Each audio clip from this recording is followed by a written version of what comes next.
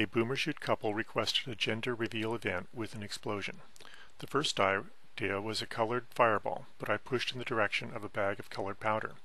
They agreed this would be acceptable and shipped me 5 pounds of pink and 5 pounds of blue cornstarch powder.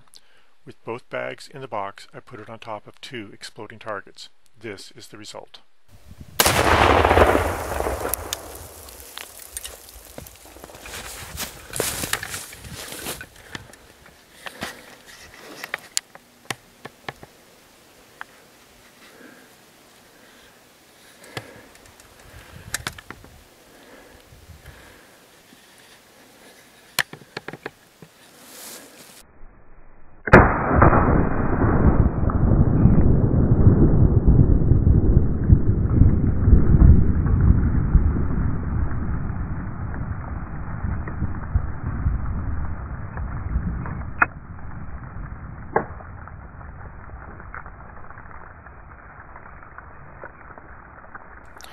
We've tried powders with explosives before and had problems with them being transformed into rocks by the explosion.